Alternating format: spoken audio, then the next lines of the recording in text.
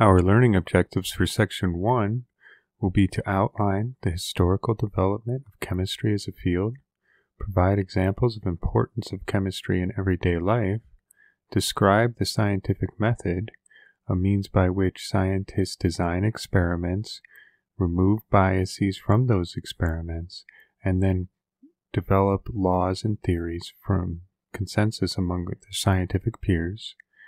We're going to learn to differentiate between hypotheses, theories, and laws. And we're going to provide examples illustrating the scope of our science. Is it macroscopic, microscopic, i.e. we can't see it, it's so small, or is it symbolic, like the way that we write something?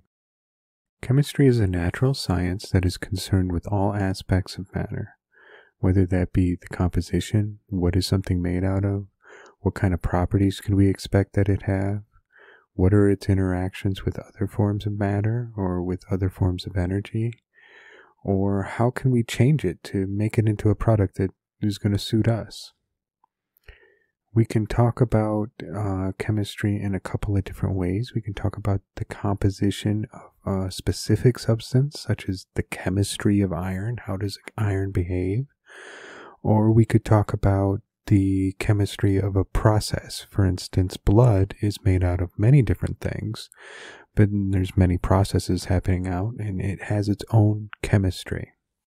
Going back at least 2,500 years and most likely quite a bit more, people have been obsessed with understanding what the world around them was made out of and how they were able to manipulate that to make things better for themselves. The ancients were able to often kind of stumble across different ways of manipulating matter to make things better, whether that was extracting aspirin from willow bark or combining iron and carbon to produce steel. But they didn't have a really great understanding of the fundamentals of chemistry the way that we do now.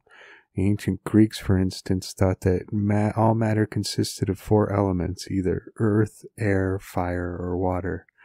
We know now that all matter is actually comprised out of basic units called atoms. Considering that our world is comprised entirely of energy and matter, it's not surprising that chemistry, being at least one half of that, if not more, is central to a vast array of other STEM fields. Chemical processes, the rearranging of atoms into different forms of matter, are constantly happening all around us. And it is our understanding of these processes that has allowed us to create many of the modern day products that we benefit from.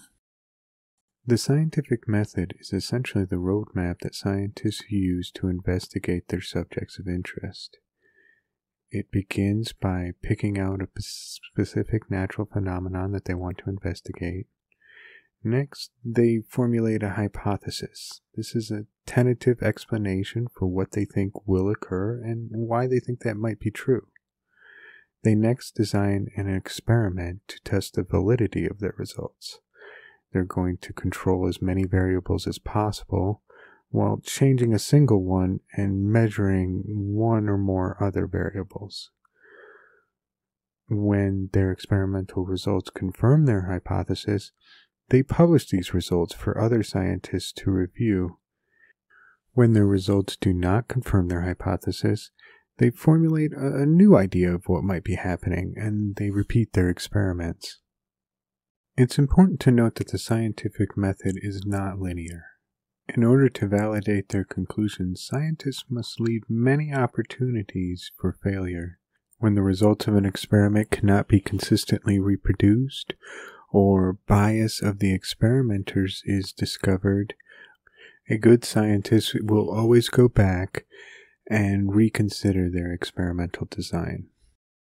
There are 3 possible outcomes when a chemist's experimental results are reviewed by their peers. In the first outcome, further experimentation by the chemist's peers does not yield consistent results, and the work is rejected. The second possible outcome, the observations are found to be consistent, but not the hypothesis. These observations then become a scientific law. And a third possible outcome, both the observation and the hypothesis are found to be consistent. In this case, the observations become a scientific theory. Both laws and theories describe an observed phenomenon. Laws, however, have a more limited scope than theories.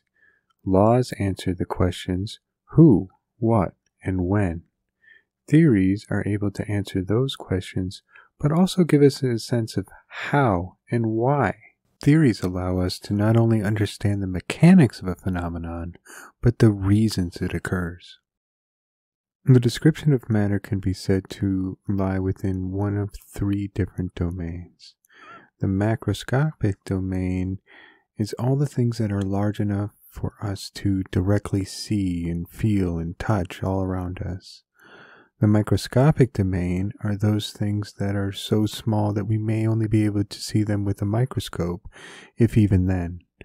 And the symbolic domain contains the specialized language used to represent the components of the macroscopic and microscopic domain, such as chemical symbols.